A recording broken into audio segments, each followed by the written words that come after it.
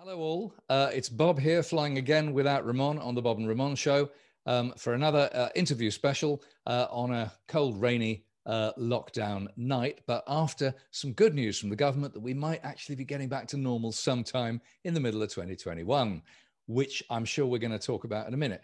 I'm really delighted tonight to be talking with Connor Selby, who I'll explain how we met in a minute, but he is one of the UK's foremost blues and rock centric young guitar players. Bloody red hot, frankly. Irritatingly so. Hi, Connor. How are you? I'm really good, thanks. Thanks for having me, Bob. Oh, you're welcome. It's great to see you. So, look, before we get talking about this and that, just tell me what are you up to? You know, while you can't really operate. I know you've been recording. Yes, that's right. So I've recorded a new album basically at the tail end of last year, and that's due for release probably in the autumn of this year. I'm going to be releasing a series of singles from the album over the coming months. But as you might have seen, I've already put out one single, and that came out on Friday. And that's not going to be a song from the album, but it was recorded with the same band that I used on my upcoming Is album. that's all right? Yes, Yeah, that's correct. it's a fantastic video, and the sound you've got is wonderful.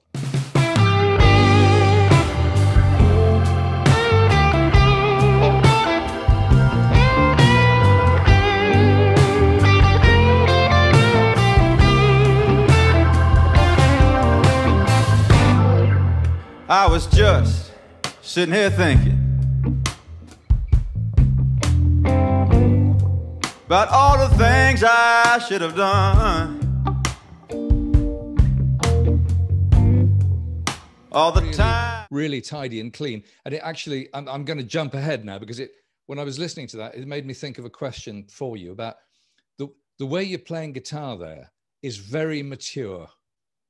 Oh, thank you very much. You're not jumping the gun on anything. You're not rushing for anything. You know, I say this as someone who lives in a perpetual state of rushing for bloody notes all the time. And it's just so kind of, you're really leaning back and you're just so calm about delivering this thing. Does that come natural or do you work on that? I'm not sure exactly. I mean, over the last few years, I guess I have made a conscious effort to try and, cut out all the fluff, so to speak, and to kind of make my playing as tidy and mature as possible. But, I'm just trying to play like the people I like, people like B.B. King, Clapton, Yeah. and all these guys tended to play less rather than more. So that's just something I'm trying to copy and emulate in my own playing. Yeah. Brilliant. Well, I mean, it's working because it really is, that if that's a taster of the album, it's a really mature statement, Oh, thank you. It's fantastic. So look, let's just chat about this and that. I mean, first of all, just an amusing bit about how you and I met. Because we were at 6060 Sounds, weren't we, in Denmark Street to see Jordan Susanto and his band play. And you sort of looked at this old bloke. I was clearly the oldest bloke in the room by 15 years minimum. And you sort of looked at me and went, "Are you Bob?" Yeah. And I went, "Yeah." And so you introduced yourself, and I'd heard of you, of course. I'd heard your stuff. And it was the first time I've ever met anybody in a public situation who'd actually seen one of my rubbish videos. So, well, to be honest with you, Bob, I'm more surprised that you knew who I was, really. No. I mean, I knew exactly who you were. And I hadn't heard as much of your stuff as I had subsequently. But then after that, we got together. You played a few of my guitars. You played my burst quite a lot, which is clearly, from listening to your music and from the guitar you've got, next to you tonight. I mean, you definitely, you're not exclusively a humbucker man, but you're definitely more of a burst guy than anything else, I think. Yeah, definitely, yeah. And you've got a pretty nice one yourself. What's your burst? I'll just grab it now. It's an R9, basically. Okay. Lovely lemon burst. Yeah, I've got throwback PAF clones in it. Right, okay. Which I only put in fairly recently. Before I was using Wiz clones. But I found these, because after I played a few bursts, including yours, Yeah. I just got completely captivated with the tone that they had, and just not the tone as what, but also just the, you know, the touch sensitivity, and the pickups in this guitar just didn't have that. So I kind of got obsessed, you know, with different PAF clones, and I went down the rabbit hole and Yeah. found out a few different, you know, brands and stuff. But for me, yeah, those throwbacks are really good, and they're quite close, I think, to the real thing. I mean, the thing that a lot of people, you know, the worst time was probably the 70s when DiMarzio were making pickups that had so much output you could run a fridge off them. But it's still a lot of people. I mean, there's a lot of security to be had for a budding guitarist in high gain, high output pickups and all the rest of it. They're very flattering up to a certain point. But when you're looking for the things that you and I are looking for out of an instrument, you realize actually it's the weak and vibey guitars that have all that touch and control. Yeah, I feel like you know, the kind of lower output the pickups, the more it captures the kind of nuance of your playing and the Yeah. instrument. I Yeah. think that's why, you know, you see all these different players who play strats, and they all sound completely different to one another, Yeah. just because of how tactile the pickups are, really. And I Yeah. think especially modern Gibsons, they kind of lack that quality. They're either too hot, or if they're not too hot, they're too thick. Yeah, And definitely of very course, there's muddy. the issue about, you know, most modern Gibsons do sound very muddy. If you've played an old one, you realize how light and bright they are. Absolutely, yeah. Yeah, yeah. But so you've got throwback pickups in there. Did you have to, you know, research lots and lots before you found them, or did you get lucky quite early? I mean, I did a fair bit of research. I just kind of looked for stuff on eBay and Reverb and all that kind of, all those places. And if something came up, I just tried to get it, really. Right. Because I mean, you know, I mean, people can spend inordinate amounts of money on pickup after pickup, you know. Yeah. I mean, for now, I'm happy with those. So I don't think I'm going to be looking for anything else for a while. And are they the pickups in the guitar when you made that recording? Yes. Right. Well, I mean, it sounds terrific. It really does. I was just plugged into a Lazy J for that. No effects or anything. Okay. Because when you came round here, I mean, you naturally inclined towards plugging into my Lazy J. Have you got one of your own now, or was that? I haven't got one, no, but I would like to get one day, or some kind of Fender Tweed style amp. Yeah. As you probably know, I've been using Marshalls for quite a long time, but I've never really been totally satisfied with the way I've sounded with them. Especially in the context of a band, I feel like they never really cut through very well. Ah. And obviously, just, you know, the nature of the way gigs are now, you can't turn them up loud enough for them to sound good. Yeah. So like, I was using a JTM 45 30-watt head, or whatever, you know, however many watts they are. Yeah. And even that I couldn't turn up all the way. So I've been trying loads of different attenuators and stuff, but they always just make the amp sound really farty and compressed, which I'm not really a big fan of. It's interesting because, you know, I mean, your you know, your musical references, obviously, you know, early Clapton is a big influence on your sound and your playing and your touch and everything. Yeah. Of course, he was knocking it out through a Marshall back in the day. Yeah. With a you know, the Beano album was a 1960 burst.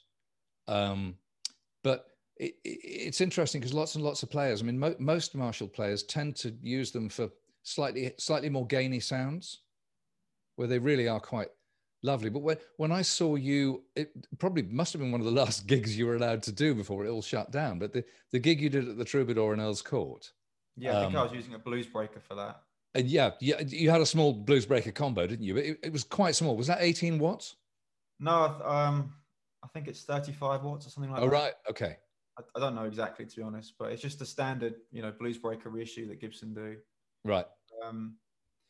Yeah, I think that was turned up all the way, and I wasn't using attenuator for that. But I don't know, for some reason, I haven't been satisfied with the way they've sounded. And Joe Anderton, who plays in my band with me, he's my other guitar player. Yep. He uses like Fender style amps, and he plays a Telecaster and yep. and a Gretsch, you know, that kind of thing. And it was really funny. We've done, because he's got like a Blues Junior that he often uses. And we put the Blues Junior in my 100-watt Marshall in the same room, and I turned the Marshall all the way up. And yet the Blues Junior was still louder, and it still, cut through the mix much better than the Marshall. Okay. So, yeah, and over the last year, especially, I've just been going further and further back in terms of my listening. I've just been really infatuated with like BB King. I mean, I always have, but particularly the last year, I've been putting a lot of emphasis on listening to him. And you just listen to Live at the Regal, and that tone is just the greatest guitar tone ever for me. It's magic, isn't it? Just that, Gibson into a Fender amp, a cranked Fender amp.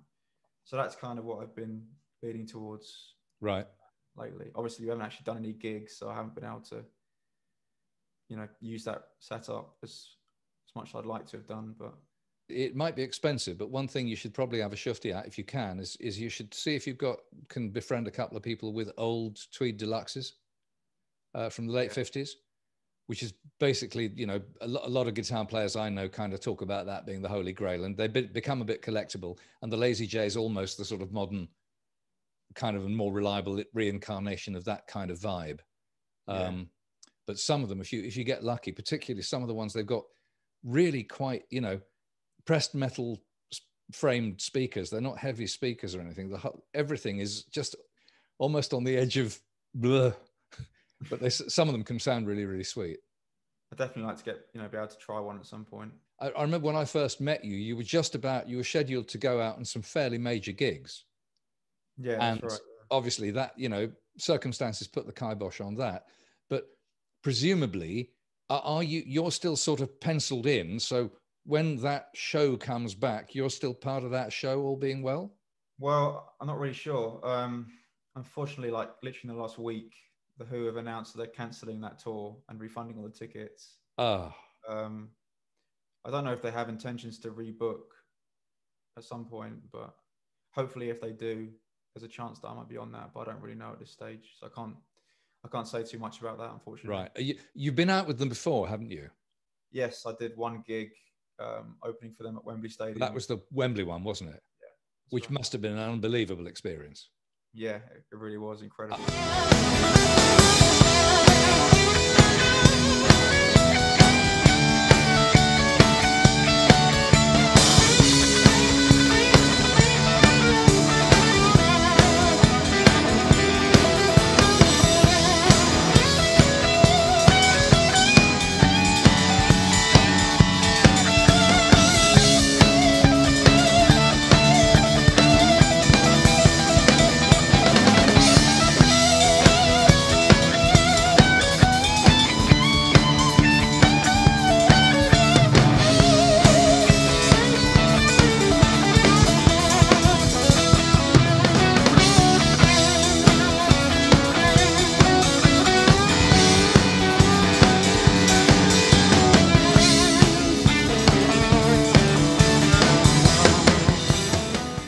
I mean, how many punters in the audience? I mean, we were on quite early in the day, so it wasn't, an insane amount. It's probably somewhere between 5,000-7,000, which is obviously, the biggest audience I've played to, by a country mile. But yeah, it was just an incredible day, just to stand on that stage and to, be in the presence, because it wasn't just The Who, it was Eddie Vedder from Pearl Jam, Imelda May, the Kaiser Chiefs, all these really huge heavyweights. Yep. Just to be on the same bill as them and to be, just being backstage at Wembley and, all that stuff. We got to watch The Who from the side of the stage.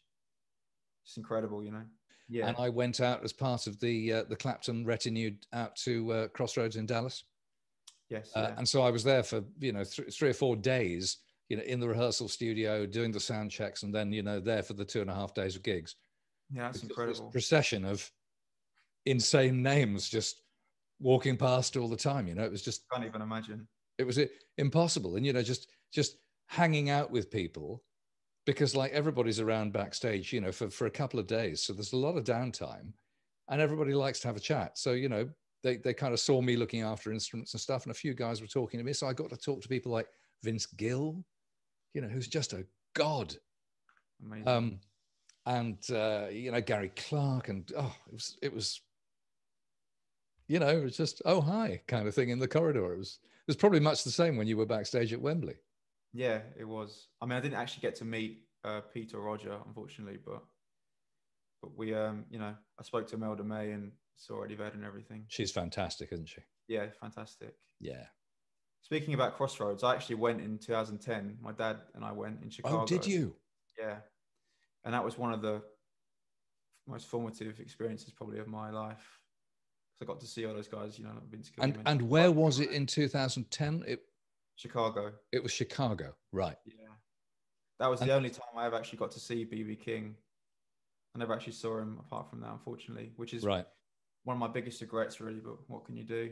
But yeah, that was an incredible experience for me as a young kid. I think I was like 13 or something at the time. You know, you started earlier, didn't you? Yeah, I've been playing since I was about 7 or 8. I started doing classical guitar, which I wasn't really massively into. I did it at school, you know.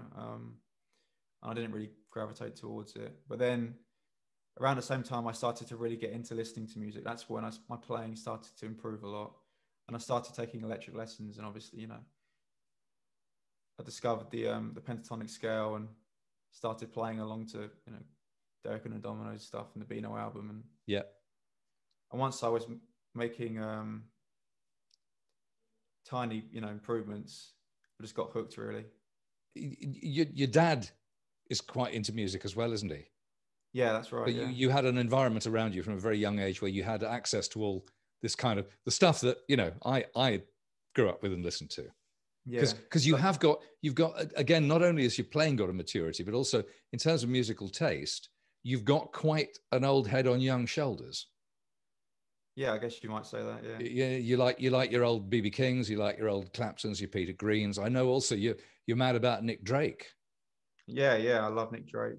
I went through a phase for like 2 years when I was like 16, 17, where I was just obsessed with him. And as you can see behind me, I've got Ray Charles on the wall. Ray Charles is probably my biggest musical hero of all time, I think. Right. Anyone who knows me knows that once I start talking about Ray Charles, I don't shut up. But it does take us on to an interesting thing, which is, you know, because I mean, both you and I solo in a kind of in a bluesish space, and something, you know, people often said, you know, how do you do that? How do you do that? But Ray Charles is a great example. If you solo over some of those chord sequences, you can play about 3 or 4 notes, and as long as your phrasing's pretty good, the backing does all the lifting for you, doesn't it? Yeah, I mean that's for me what it's about, really, just phrasing. People focus on so much stuff, which I never really have, like, you know, all these different techniques and stuff, playing fast, you know, the way you pick and everything. But for me, the most important thing I've always tried to focus on is phrasing, and phrasing like a singer. I think that's, especially with blues playing, that's the most important thing. Yeah. And when you listen to BB King or Freddie, you know, Freddie King, Albert King, Otis Rush, Yeah. they're just playing like singers. They're playing like Sam Cooke or Ray or Aretha, just translating that gospel singing onto the guitar. Let's talk about your singing for a minute and your voice, because when did that come along? Because the other thing is that, you know, you sing really well too. So Oh, thank you. and I didn't start trying to sing, and it still sounds like a drain, but I didn't start trying to sing until very recently, and I hadn't realized how much it does for your guitar playing, because as soon as you start thinking like singing, and your voice obviously can't do, you know, pentatonic scales at 64 beats, you know, a microsecond or whatever, suddenly you start thinking much more melodically and all the rest of it. But how did your singing come about? Basically, around the same time I got into Ray Charles, which is about 5 or 6 years ago now. I think I just watched the film Ray, and after I watched that, I was just hooked. And, you know, to this day, I'm just completely in love with his music. I mean, before that, when I was a bit younger, I was just kind of a guitar head, really. I was really into Bonamassa and all that stuff. Yeah. And then, yeah, I just started listening to, you know, loads of soul music and jazz and all that stuff. And tried to put a lot of effort into improving my singing.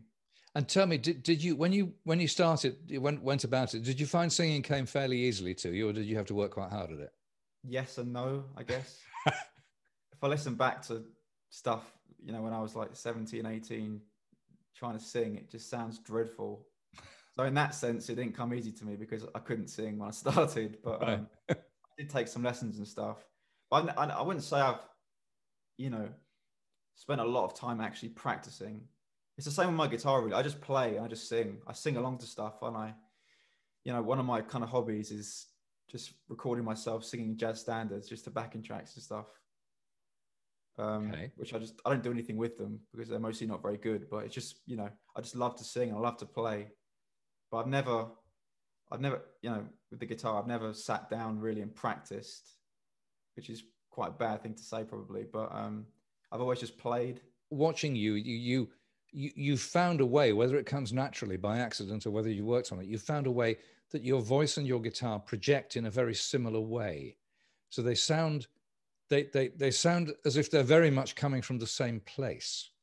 Oh, thank you. I That mean, really it's means a lot. probably easier when they're coming from one person, but nevertheless, some people can sound completely different, you know, vocally to guitar-y. Yeah, I mean, I have kind of a dark, thick sounding voice. I think it's not very bright. That comes down to my personality and just the way I am as a person. But going back to, you know, why I play Gibson guitars and humbucking guitars, it's because I prefer that darker sound Yeah. because it just sounds more like me, you know. Yeah. And also, I mean, you probably find, certainly I've found that as again, you know, apart from the obvious problems guitar players have with playing at volume, you know, in small rooms, confrontation with bands, confrontation with sound engineers, all that stuff that we're used to. But almost every amp that I've ever played, and the better ones even more, they all get slightly sweeter and slightly darker as you crank them. Yes. Very often, if you're not using them at a loud enough volume, they're a bit shrieky and a bit tinny, and you just don't feel good about your sound. You know, do you find that? Yeah. I don't like amps that sound squishy and really compressed. Mm-hmm. Well, I'm not really a fan of high gain stuff. I like really dry, open, and bright sounds.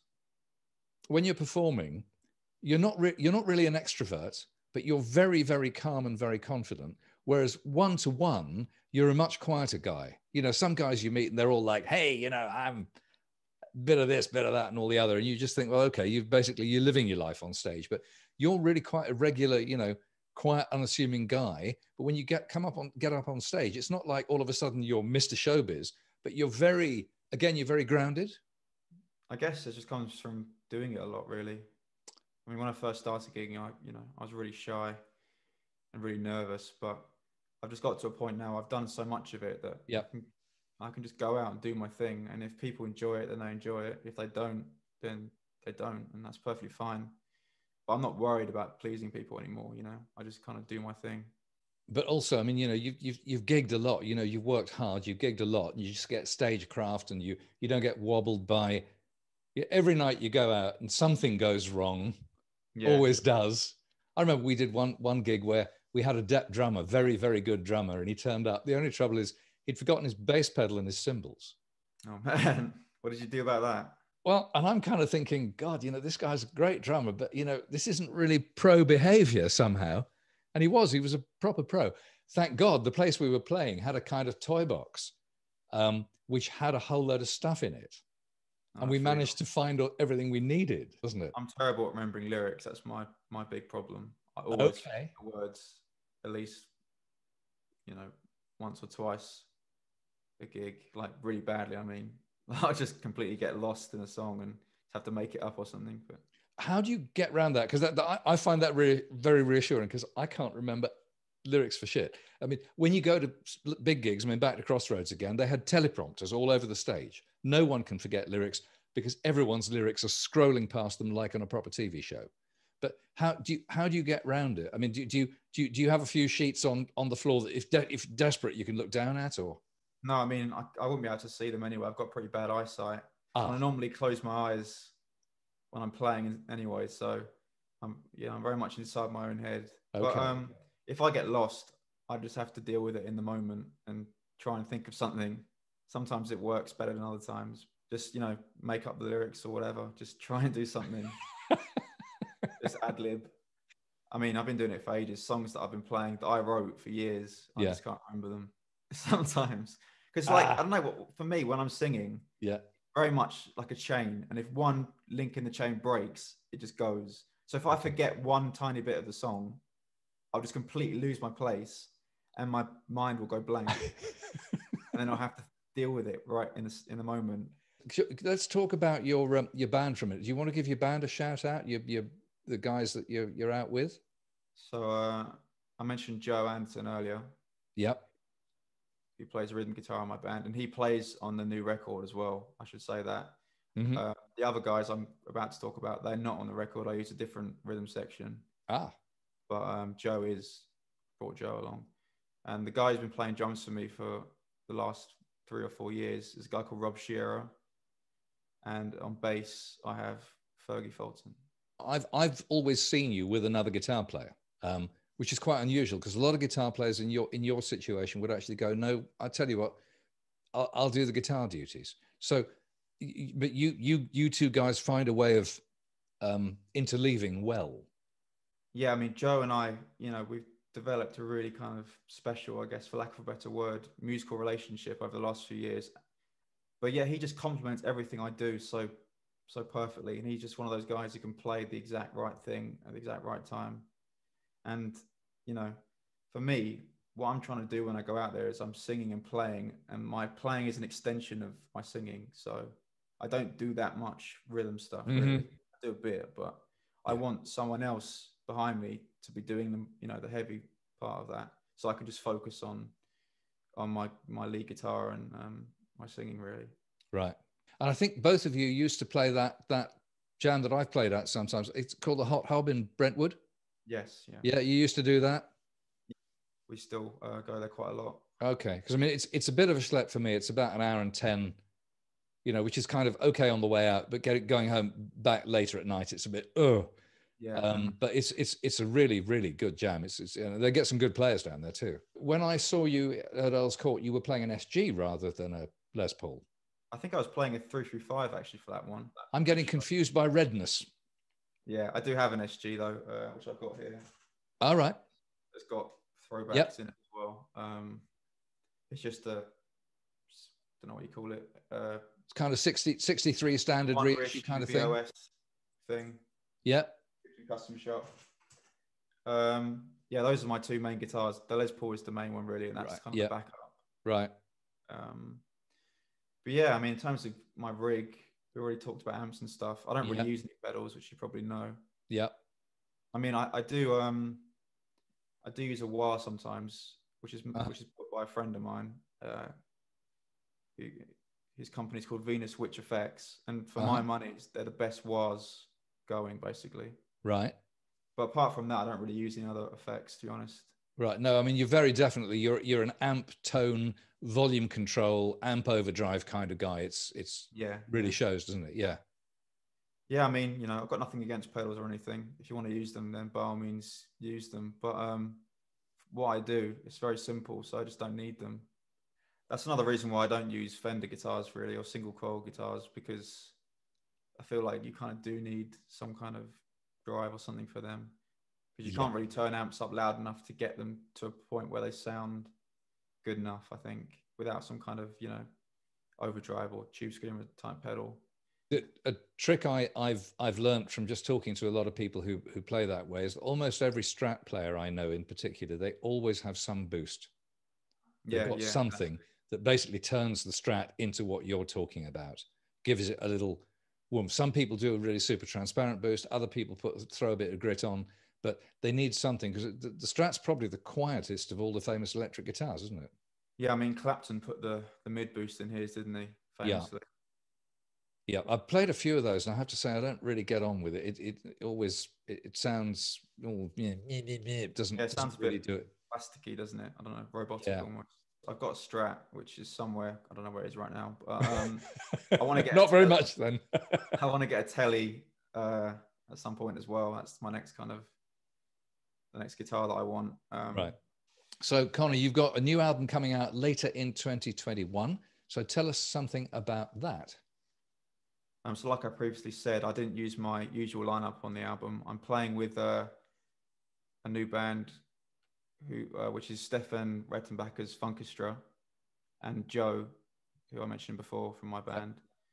Yeah, the album's coming out later this year, like you said. I'm going to be putting out a few singles from it over the coming months.